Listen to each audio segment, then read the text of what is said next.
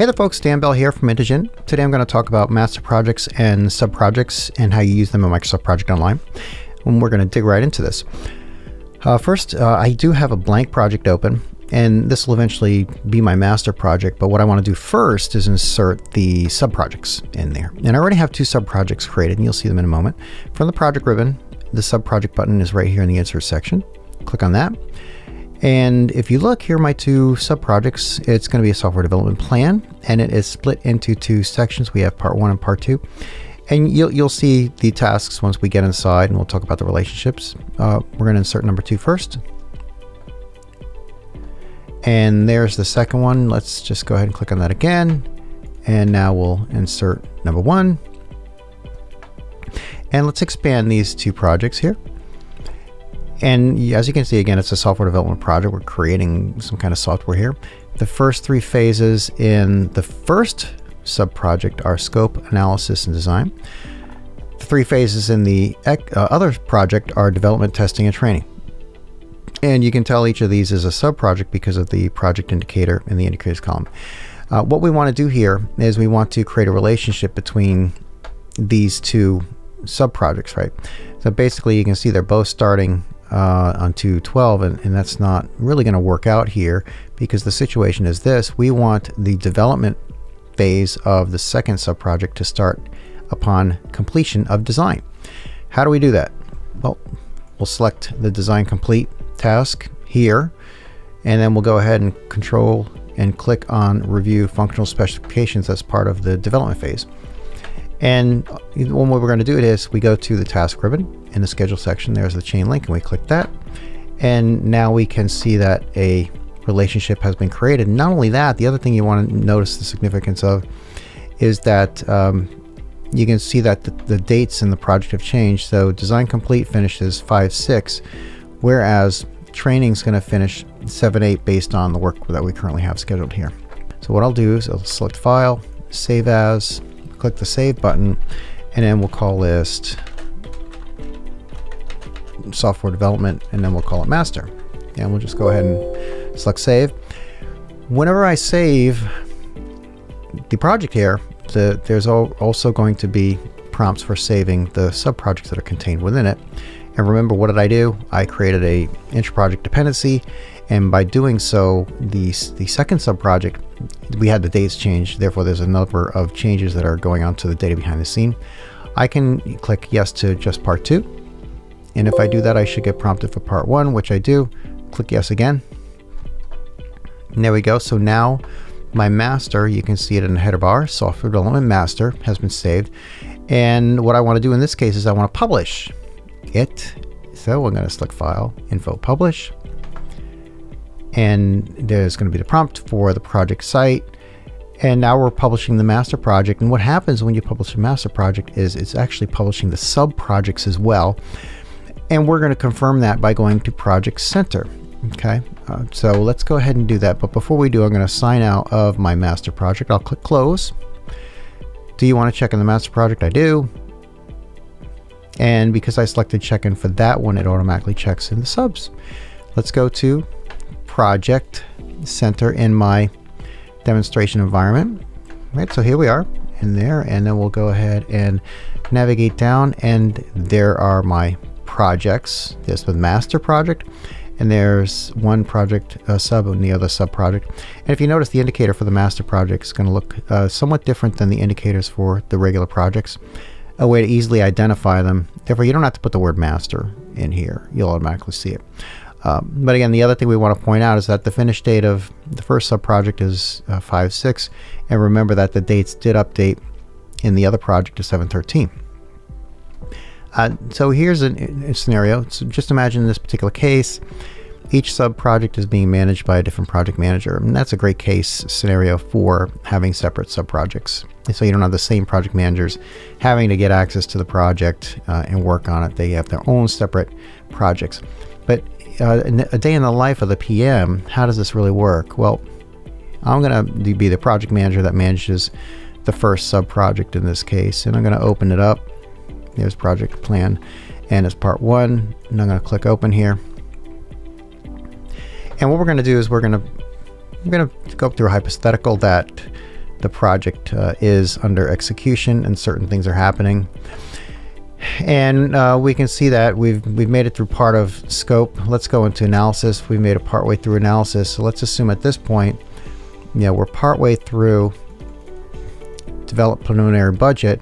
However, it's taking longer than we thought, maybe another 4 days. Here, we'll go ahead and click that and cursor off. And you can see that the end date of the project here has changed, right? So it's changed to 5/12/21. Notice this kind of grayed out a little bit task here at the bottom. That's actually the task that the relationship is to this one right here. And therefore, Microsoft Project is showing it to help just make it a little simpler to know that there is a relationship to another project here. Okay. All right, so we made that change. It changed the end date. Let's go ahead and again, day in the life, publish the project, select info, publish, and we're going to have this information. You can see the publish status in the lower right of the screen here. Now, since we changed the some of the data in this project and it did ultimately change the end date, what I would expect as the other project manager of part 2 is that when that person's opens up the other project, that there's going to be a change in the date there as well.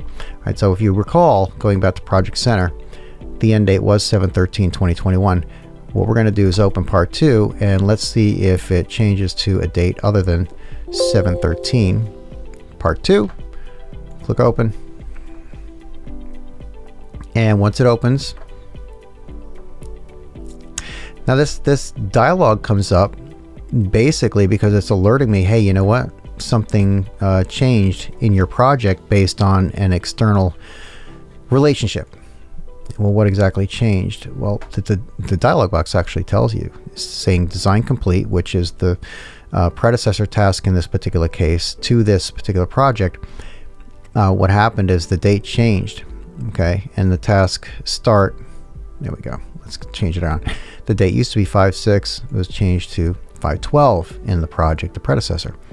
And it's going to ultimately affect the start date of this project. And I have an option here, I can like just click close and not accept the change, or I can click accept to go ahead and say, well, this is a dynamic project. That is a predecessor. It is going to affect my project. Let's click accept here. And then we'll go ahead and click close. All right. Therefore, that's how that kind of process is going to take by editing and managing these projects separately. I'm going to go ahead and publish this project so that all the information is in sync. Publish it. Again, the status down here in the lower right, currently 7%. It'll go up to 100% pretty rapidly here.